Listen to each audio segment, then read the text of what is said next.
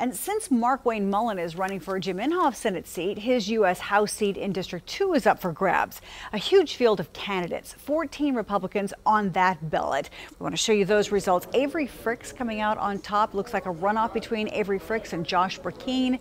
2 News Oklahoma's Shay Smith has been talking with some of those candidates for us, and she is joining us with reaction. Shay. I'm here in Muskogee at Avery Frix's watch party. Obviously, he and his voters extremely ecstatic about tonight's outcome. It's that positive outcome that they were hoping for, but also ecstatic are voters for Brecheen. Karen, as you said, Frix will be in a runoff against Josh Brecheen for the U.S. House District 2 seat. Both are running as Republicans, and the winner will face one Democrat and one independent in the primary. District 2 covers 28 counties in eastern Oklahoma. Both candidates do have political backgrounds as well. Frix served in the House and Brecheen served in the Senate. The two beating out 12 other candidates vying for this District 2 position. We spoke to both candidates about their message to their voters. I want to make sure that people know that we're going to be talking about the real issues. This nation is in trouble. We're teetering on both moral and fiscal bankruptcy.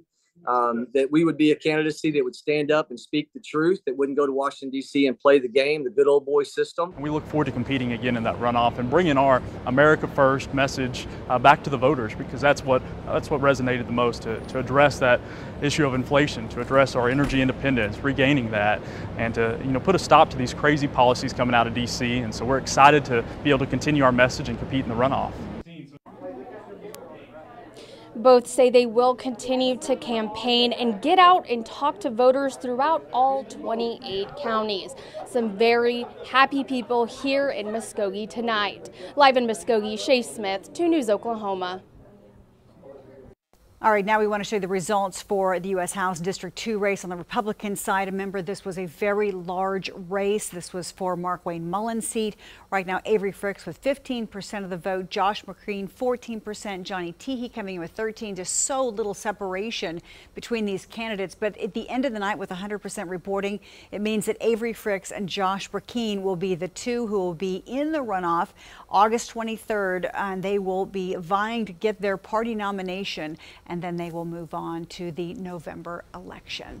Now, one Democrat and independent also filed for U.S. House District 2 seat. So once the Republican side of the race is decided, that person will face off in November against Democrat Naomi Andrews and independent Ben Robinson.